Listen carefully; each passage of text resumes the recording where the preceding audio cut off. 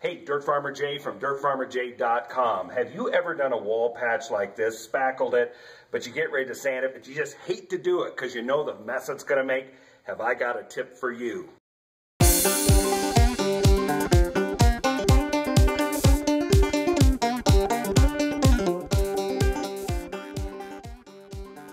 You have some damage to one of the walls in your home or place of business, you patch it, it's ready to sand it, but we all know it makes a big mess when you sand it. The trick is capturing the dust as near to the source as possible. So if I can give you this little trick here, it's going to help you to capture it right away. And here it is. And that's to create a little dustpan that you can tape right to the wall, made out of paper, and I'll show you how to do this in just a moment. But what you're going to do here is take this little dustpan and you're going to tape it right under where you're going to do the sanding using painter's tape so it won't pull off here. Now let's take a look at how you make this little dustpan for almost next to nothing. Begin with a piece of typing paper, standard 8.5 by 11.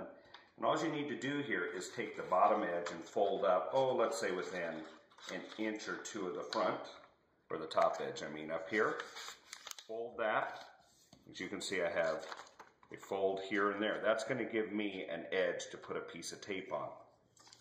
Next thing you're going to do is simply bring in the edge a little bit at an angle, like this, and put a piece of tape on it.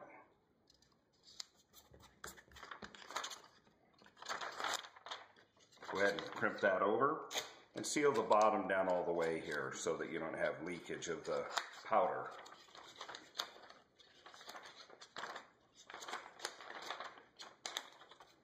Okay, you can see that pocket start to form. Let's just go to the other side and do exactly the same. Now what you've created is a pouch like this. Then to finish off your throwaway disposable pouch, simply put a piece of painter's tape across the top edge. Now you have a pouch that will easily affix to the wall underneath your patch in the sand. Now one other thing you can do here, you can scale this up. Let's suppose you had a large area to sand. You could use a piece of newsprint paper, recycled paper. Again, I love this tip because it's inexpensive and you're just going to scale it up. Same idea.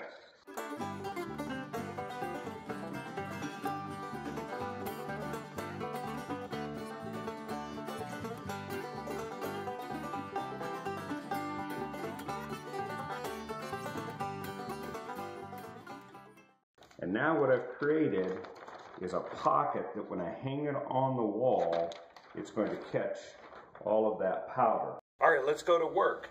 You've got your little dustpan, you put it up here right under your patch. You're going to take a sanding block, or you can use the black sanding screen that is used for drywall sanding, and you're going to take this, instead of doing big old circular motions or powdering it up, just use gentle strokes up and down above. And you can see, you look careful, look at that dust. Where's it going? It's starting to drop right into the little tray we made.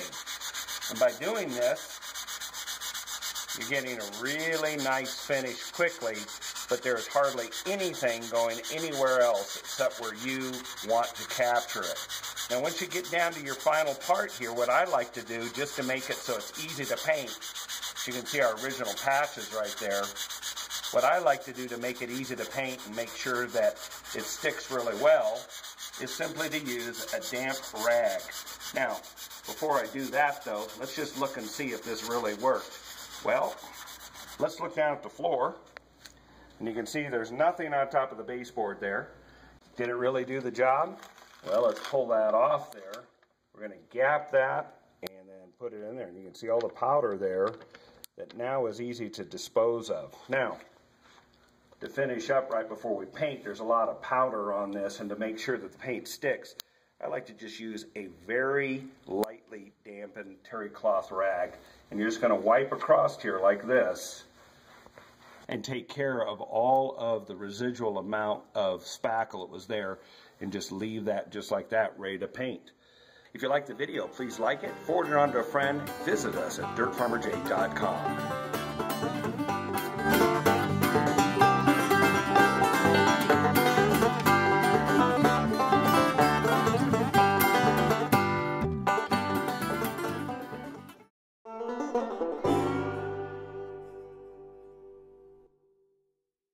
Hey, Dirt Farmer Jay from dirtfarmerjay.com. Have you ever done a wall patch like this, spackled it, but you get ready to sand it, but you just hate to do it because you know the mess it's going to make? Have I got a tip for you?